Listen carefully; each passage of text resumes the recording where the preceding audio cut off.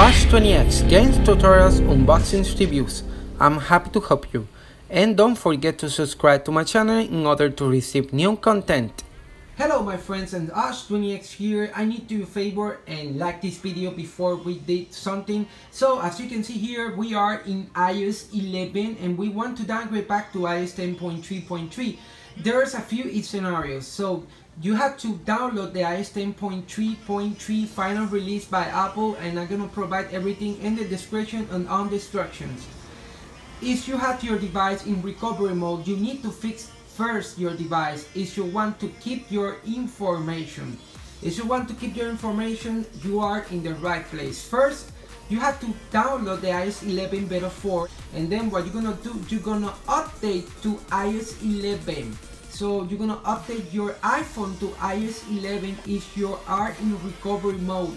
So in order to fix this, you're gonna update to iOS 11. This is for the people that have the recovery stuck and you cannot downgrade back. So go ahead and update your device to iOS 11. Alright, so when you're finished updating your device to iOS 11 because your device is in stock, you're gonna go back here to this instruction. Now what we're gonna do is, you are now in iOS 11, you're gonna head out to settings, general, and then you're gonna scroll down and you're gonna look for the reset. You're gonna reset all settings. After you reset all the settings, your device will restart. So depending on your device, it's gonna take a little while. Once you reboot your device, you need to put your device now in recovery mode. And I'm gonna show you how to do that depending of your iPhone. Of course, if you have the iPhone 7, it's a different story because you have to press the power button and the down button. But if you have an iPhone 6s below, you have to press the power button and the home button. Alright, in this case I got the iPhone 6s and I'm going to put my device in recovery mode. So now we're gonna put the device in recovery mode. So what we're gonna do, we're gonna press the power button and home button since this is the 6s. So you're going to continue to hold that button, and then what is gonna happen, your device would shut off, but don't release the buttons yet.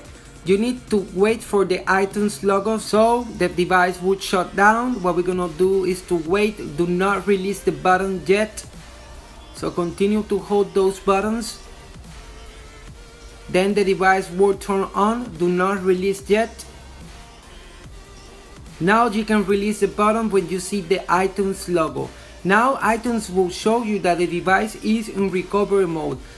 Do not restore your device unless you want to delete the information. But if you want to keep the information, you need to update your device back to iOS 10.3.3. So in order to do that, what we're gonna do, as always, you have to press Shift or Option, and I'm gonna show you once a minute. You're gonna press Shift if you are Windows, or if you're gonna press Option if you are Mac. Then you're gonna hold the button and then you're gonna press Update. Alright, keep that in mind in order to this to work.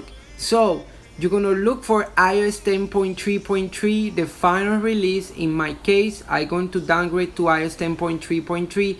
So where you download the files, you're gonna locate that file, and then you have to update back to iOS 10.3.3. So you're gonna see the toggle to update. The pending time will be more than 6 to 7 minutes, maybe 7, 8, but it's not going to take a while. So leave your device alone and wait till the process complete.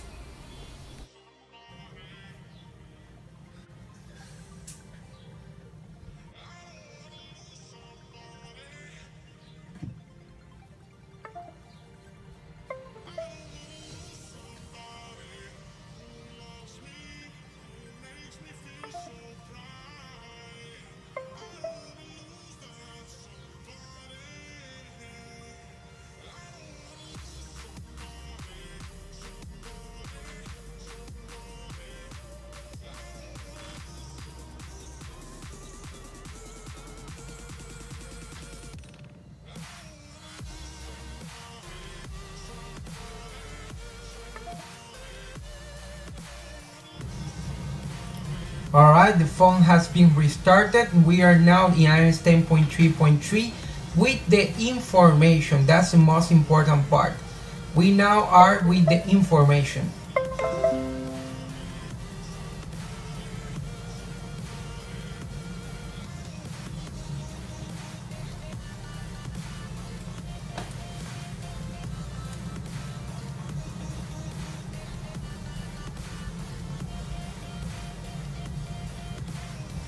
And this is very important. Is in the description will be the instruction of everything. So if you guys have problems, in the description will be all the instruction in order to do that. So now we're back to iOS 10.3.3 as you can see here, and we keep the wallpaper. As you can see, we are now in iOS 10.3.3 with the iOS 11 wallpaper. How cool is that?